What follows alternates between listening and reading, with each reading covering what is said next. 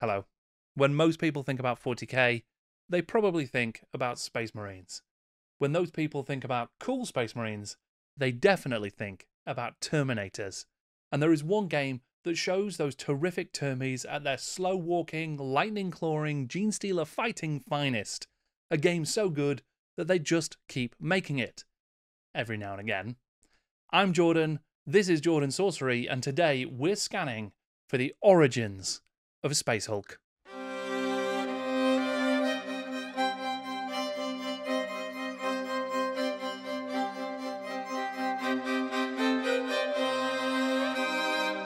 For many, this is the tabletop equivalent of the movie Aliens, Warhammer 40,000's first dungeon dive, a cinematic thrill ride that features some of the most iconic heroes and villains in the setting. And based on the quality of the product, it should be no surprise that this two-player classic has remained a firm favourite amongst the GW faithful for many years. Space Hulk is a game of desperate combat between man and alien. Fought across a maze-like map of interlocking card tiles, one player takes on the role of the Space Marine Terminators, the Imperium's finest warriors, clad in nigh-indestructible tactical dreadnought armour. The second player controls the Genestealers, a formidable Xenos monster armed with razor-sharp claws, phenomenal speed, and ferocious strength. The Terminators have entered a derelict hulk, an agglomeration of ruined ships, asteroids, and celestial debris, drifting through space and inhabited by creatures from another world. Even the mighty Terminators will suffer if the Genestealers get close enough. They'll peel open that armour like a tin of space sardines. The Terminators carry a ton of firepower, but they are slow and outnumbered. The Genestealers are only effective in close combat, but there's a near infinite supply of them, and the Marines don't always know where they are. This game is a ticking time bomb of supreme space stress. Sure, it is heavily skewed against the Marine players, but for many that's what makes this even more fun. After all, there is a reason that this game is so highly regarded in GW's history, even after all this time. Now, before we launch the boarding tubes and start scanning for blips, why don't you give this video a like? It's what the Emperor would want. Or the Patriarch, if you're on that side of the game. Space Hulk was first released in 1989 and was designed by Richard Halliwell, known to his friends as Hal. One of the earliest inklings of this impending game came a few months before it came out. White Dwarf 112 featured a small news snippet explaining that Paul Murphy was now editing the game, and there was even a photo of Halliwell and Murphy playtesting it. Murphy would also be credited in the rulebook for additional material that he provided during the game's development. And together with Hal, they produced quite the package.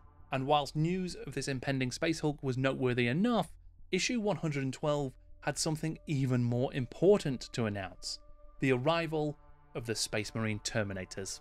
The first Terminators were sculpted by Jez Goodwin and Bob Naismith between 1987 and 88, with the first public appearances turning up in White Dwarf. In issue 110, the relationship between Terminator and Genestealer had been established, and with that issue 112, the full Terminator squad was revealed. This box of 8 metal miniatures was designed by Jez Goodwin, and marks the culmination and refinement of the prototype designs that he and Naismith had been working on. After the slightly different stylings of the prototypes, this new design for Terminator armour would form the basis of what would become known as the Indomitus pattern, and the lore also begins to take shape here too. Tactical dreadnought armour is described as being worn by veteran Marines for use in confined spaces and close-quarter combat. And those Terminators had arrived in the 41st millennium just in time, because sighted at the edge of the galaxy was something terrifying: a Space Hulk. A drifting mass of derelict ships fused together by the vagaries of the warp, and potentially home to both incredible lost technologies and dangerous Xenos foes. In May 1989, White Dwarf's 113th issue previewed the new Space Hulk game, showing off the art and components that you would find within it. There was also a brief but effective bit of storytelling, told in intermittent comms and bits of flavor text. This would go on to be a hallmark of the Space Hulk game. Light touch but cinematic storytelling that lets the imagination and memories of your favourite movies fill in the blanks. The issue also advertised the availability of the Space Hulk demo games being run at the upcoming Games Day by designer Richard Halliwell himself. Space Hulk was released in a classic GW big box, featuring cover art by Jerry Grace. Grace was a phenomenally talented artist working primarily in genre fiction, and later Magic the Gathering. He was responsible for book covers, such as this incredible work for Frank Herbert's Dune, and this one for The Enemy Within. No, a different enemy and a different within. Grace didn't appear to work with GW for long, but whilst he did, he produced some amazing pieces, like this one called Fists of Death. There was more incredible art on the mountain of floor tiles in the box. These depicted the interior corridors and rooms of the Space Hulk, beautifully illustrated by Gary Chalk. There's no credit for the floor tiles in the main game, but Chalk, who famously illustrated another GW classic, the magical quest game Talisman, and who would later leave GW to, amongst other things, create Lone Wolf with Joe Deaver, confirmed to me that he did draw all of the tiles for the first edition of the game, including those for its expansions and White Dwarf articles. He even mentioned that he completed some tiles that never ended up being used, including one that had a huge battery of guns on rails. He had imagined it as being something of a Guns of Navarone style scenario. And these floor plans are one of the great strengths of the game. As with Advanced Hero Quest, also released in 1989, the game board isn't static. Instead, these modular tiles are assembled by their jigsaw ends, making up a map as indicated by the mission that you're playing. There's also a host of tokens in the box to help you manage your turns, conceal your forces, create doorways, and indicate objectives. And of course, there are miniatures. The box included 20 plastic Genestealers and 10 plastic Terminators. These plastic Termies took their design cues from the New Metal Squad, with near identical helmets. But there were some differences, particularly in the shoulder pads, which are reminiscent of those earlier Test Marines that Goodwin had previously sculpted. The Genestealers took a slightly different route to the game though. They first appeared as a Xenos threat in Rogue Trader, and they already had their alien mythology homage in place. But they looked different, and there are some slight inconsistencies with what we would see in Space Hulk.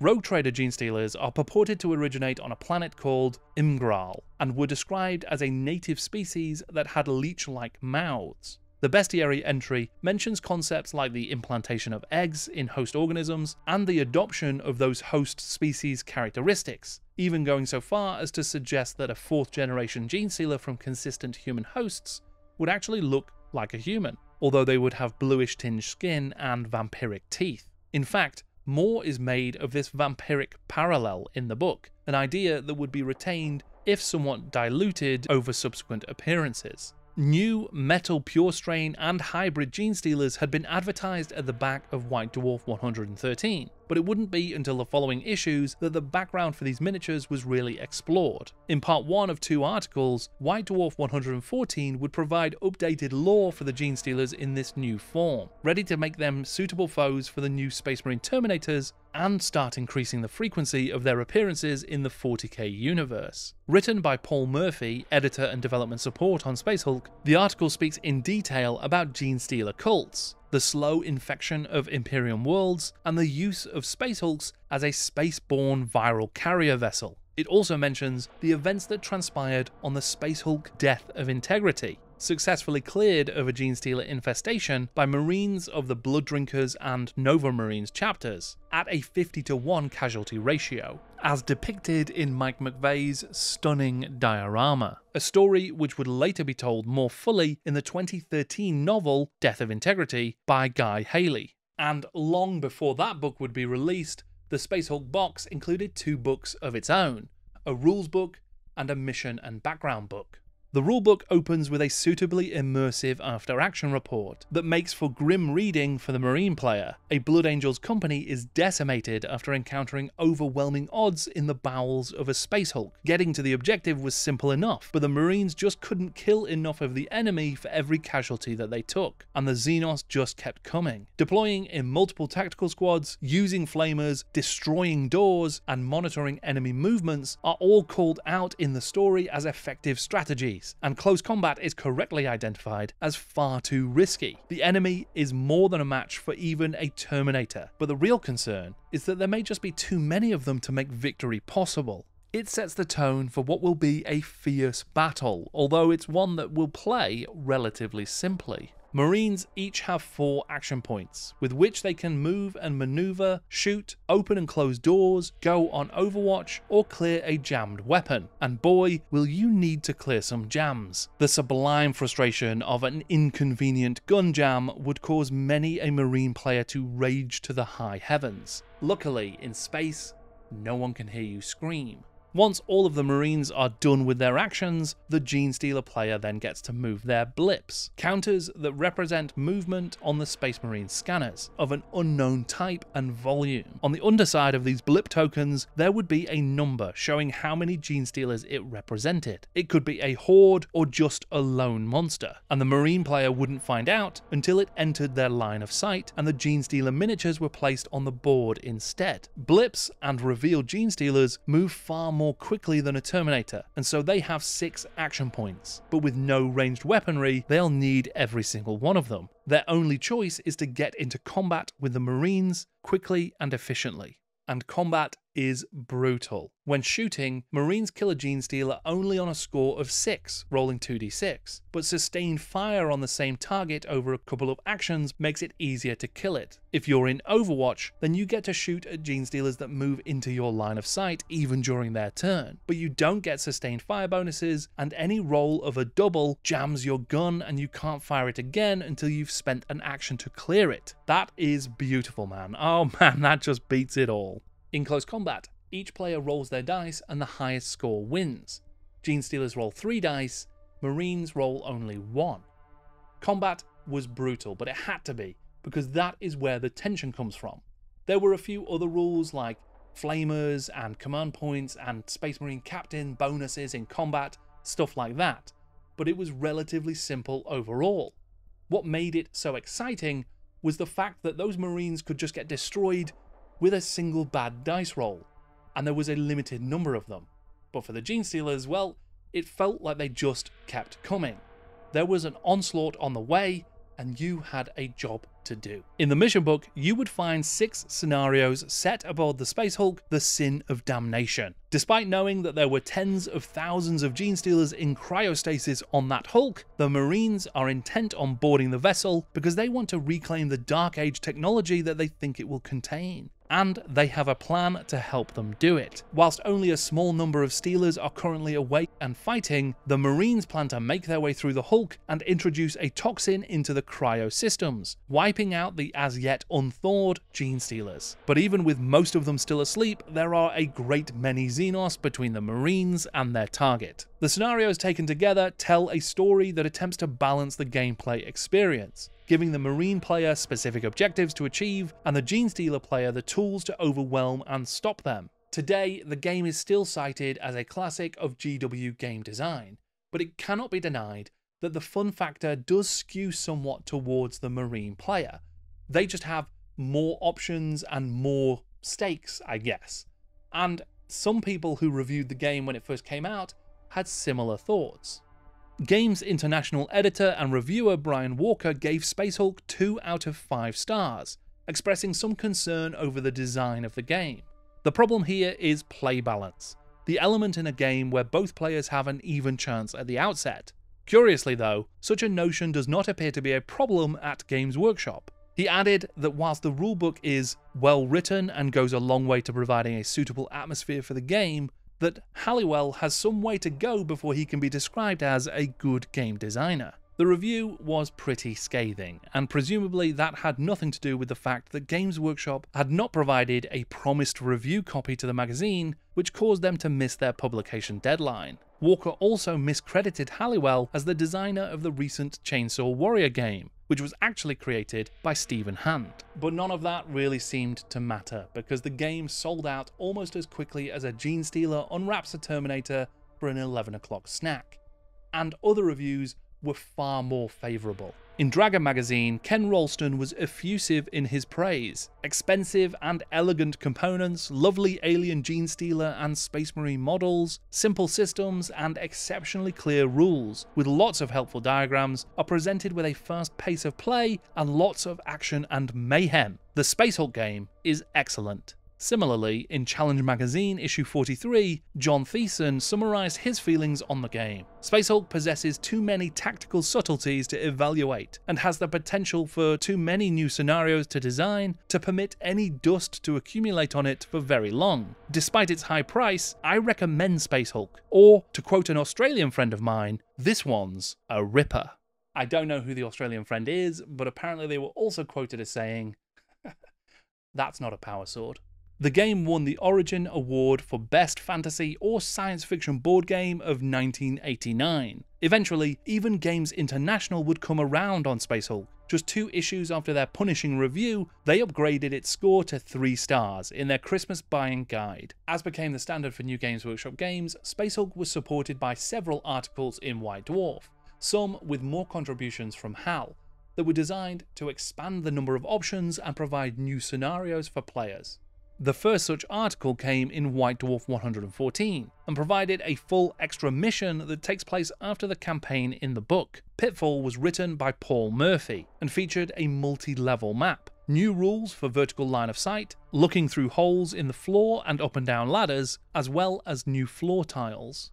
Other articles introduced librarians and captains, Terminator close combat weapons, army lists so that you could choose your Terminator squads and loadouts, using tactical marines, and even rules for playing as traitor Terminators. In time, there would be 2 new boxed expansions for the game, each offering new options for the combatants, new missions, and new ways to play. The first would be Deathwing, and it could aptly be described with the slogan, "This time, there's more."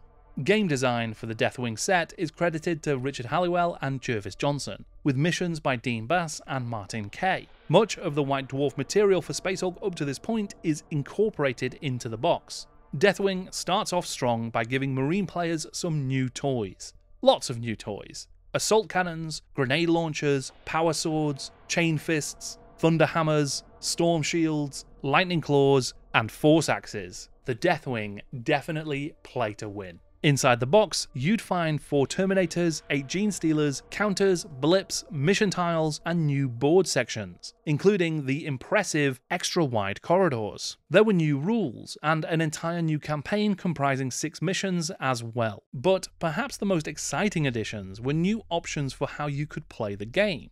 A randomized mission generator was included, so that you could play a new scenario every time. You were no longer restricted to the published missions or the ones that you'd made up yourself. Now you could use the 10 enclosed minimaps, the so-called geotiles, along with randomly rolled mission parameters. And there were also a set of solo rules that allowed you to automate Genestealer actions. These rules were designed to work with any published mission, but they also included a specially created solo mission as well, Cloud Runner's Last Stand. Cloud Runner was the protagonist of a story that was told throughout the pages of the Deathwing rulebook, interspersed amongst the new rules and missions. The story was written by William King and Brian Ansell, and would go on to be reprinted as the title story in the first ever 40k fiction anthology. That would be published by GW Books later in 1990. And for those who are interested, we will eventually be reading Deathwing as part of my GW Books Club, where we're reading all 17 of the original books put out by the imprint in their original release order. The second expansion for Space Hulk would do for the Genestealer player what Deathwing had done for the Marine player. Sort of. This time, it would be more about Genestealers, but of course, there'd still be new Marines as well. This was called Genestealer, an expansion designed by Hal, Matt Forbeck, and Jervis Johnson, with a focus on psychic combat in Space Hulk. When the Librarians had first been added to the game in White Dwarf 114, there had been some simple rules for psychic powers, but this set would dramatically increase their potency and the number of available options. There were new mechanics based around a set of 44 psychic attack cards, allowing psychers to unleash powers like Hellfire, Blast, Teleport, and everyone's favourite sing-along, Warp Time. With all the weapons, psychic powers, and options that had been added to the game, there were also some handy and very intimidating looking reference tables included as well. Genestealer also contained 15 new, finely sculpted plastic Citadel miniatures, 5 Marine Librarians in Aegis armour and carrying Force Axes and Nemesis Force Halberds, along with 10 Genestealer hybrids, carrying autocannons, conversion beamers, and missile launchers. The new blip counters that were included in the box would let you field these new hybrids. And they also had another nasty surprise for the Space Marines. There were now blips for deploying up to 6 Genestealers in one go, a far cry from the maximum of 3 in the base game. There were only 2 new missions in the box, but they were big, especially the final assault mission, which was obscenely huge. But it wasn't all fun and games for the Genestealer player, because the Space Marines had summoned some special support. Now, it wasn't just Blood Angels and Dark Angels taking to the hulks, the Grey Knights had arrived as well. The Grey Knights are described as so awesomely powerful that they push the current points system to its limits. The best way to include Grey Knights is to design some missions of your own specifically for them, which is a surprising suggestion given that this is the supplement that introduced them to the game. They are equipped with Nemesis Force weapons, which allow them to get a free shot at a Genestealer if they draw in combat. And they can also emit a psychic blast at enemies within 12 squares. And the Grey Knight Sergeants are high-level psychers with a load of extra bonuses too. There are ideas around balancing out smaller squads of Grey Knights so that the Stealers still have a fighting chance, as well as using more of the bigger blips and taking some of the more dangerous options. But they are definitely a significant shift in the game's balance. There is actually a note at the start of the Grey Knight rules section that reads, "We'll be dealing with Grey Knights in far more detail in the future." But so far, and I'm not saying my research is exhaustive, but I have not been able to find these next rules about the Grey Knights.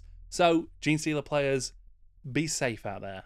The art on the box covers for both Deathwing and Genestealer was illustrated by Fangorn, the pen name of Chris Baker, who worked on several other GW titles like Battle for Armageddon, before illustrating the Redwall book series and then becoming a concept and storyboard artist for movies like AI and Skyfall. Following the release of the expansions, there were several more White Dwarf articles, including a number of new missions and campaigns. One of particular note and coolness was White Dwarf 138's campaign set on the hive world of Necromunda. During this period, White Dwarf had been publishing a set of rules for the precursor to the modern Necromunda game, called Confrontation, and it seems likely that this inspired the alternative setting for the missions. Written by Dean Bass and with the gorgeous Genestealer cult artwork by Dave Gallagher, the Space Hulk Campaigns book collated and republished the various missions and rules that had so far been released in White Dwarf. The Traitor Marine rules were reprinted so that you could play games of Chaos versus Imperium. The rules for Tactical Marines in Power Armor were also reprinted, in case you really wanted to test your mettle against the Genestealers by sort of like being your own Uber delivery of yourselves. White Dwarf still had a few more missions for the Imperium's finest as well, with campaigns published in issues 142 and 144, one of which featured Marines of the Space Wolf chapter.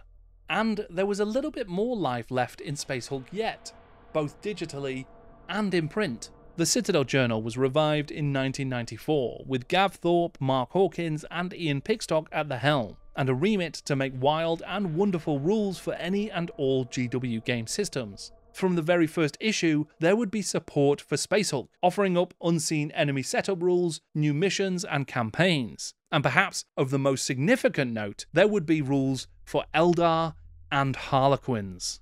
And you thought a Terminator didn't last very long against a Genestealer. Across all of the releases for Space Hulk, there was an enormous volume of incredibly evocative internal art, including work by Tony Ackland, Nick Coleman, Wayne England, Dave Gallagher, Paul Green, Tony Huff, Kevin Walker, Steve Tappin, Richard Wright, Paul Bonner, Fangorn, Jez Goodwin, Gary Harrod, Pete Nifton, Dave Andrews, Ian Miller, John Blanche, and Mark Gibbons. Seriously, this Gibbons piece might be my favourite ever picture of a Terminator. And of course, as ever, it's worth remembering that without the sculptors, in this case Jez Goodwin, Bob Naismith, Dave Andrews, and Michael and Alan Perry, there'd be no minis with which we could play. There were of course a great many other individuals who contributed to the creation of the game and its expansions, and they are all owed a debt of gratitude too. In 1993, Electronic Arts would take Space Hulk into a new domain, the digital space. EA released a video game adaptation of Space Hulk for PC and Amiga. Unlike Gremlin Interactive, who had made adaptations of Hero Quest and Space Crusade and stayed relatively faithful to the gameplay of the board games, EA wanted to create a game that was inspired by Space Hulk, but really took advantage of PC gaming technology. Looking back at the graphics now, they have something of an old world charm, and the 50-mission campaign offered a lot of value for money. For fear of any legal troubles, I'm not going to show any footage or audio from the game itself, but if you've never heard it, or have forgotten what the voiceovers sounded like, then I have included a link to the intro in the description below. I recommend that immediately after this video, you go remind yourselves what the Dark Angels chapter, Deathwing Company, sounds like. There was a sequel released a few years later, Vengeance of the Blood Angels, which was also by EA, and by all accounts was also reasonably good fun. Like the vessels on which the game is based, Space Hulk has a habit of slipping in and out of warp space when you least expect it, and offering up a new, beautiful version of the game every couple of years. There have been 2 fully revised editions of the game, one in 1996 and one in 2009, and on top of that, an expanded re-release in 2014 and any number of video and card game adaptations as well. I, unfortunately, have noticed that I'm running out of command points, so I've not got time to get into the detail of all of those editions right now. I'm sure, though, we will come back to it at some point. Hal's time primarily freelancing at Citadel and Games Workshop had a profound influence on the games and worlds that would push the company on to its enormous creative and commercial successes. As well as co-creating Warhammer with Rick Priestley and supporting its evolution and expansion through subsequent editions and supplements, he also worked on a Judge Dredd game called Blockmania and drove the creation of Dark Future, arguably the forgotten world and core system of GW's past. And yet, in a list of crowning achievements, perhaps the topmost crown belongs to Space Hulk, a game that wears its inspirations on its sleeve, and then sweats through its shirt when things get wild, tense, and incredibly fun, in that desperate battle between man and alien. I think it's well worth remembering the people who have contributed to all of these wonderful worlds and games. We all know that these are collaborative efforts, and that no one person is truly responsible for any one product or release from the company. But there have been individuals who have contributed just so much during their time, however brief it may well have been. I think that these games are magnificent, and I think the people who made them have been magnificent too. And I think it's well worth remembering people like Hal who have delivered for us an incredible experience at the gaming table. I hope that you've enjoyed this scan of the origins of Space Hulk.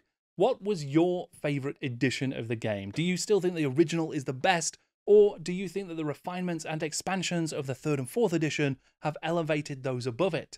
Or do you share my controversial love for the 2nd edition? Why not let me know with a comment down below? Thank you very much for watching. I am Jordan, and this is Jordan Sorcery.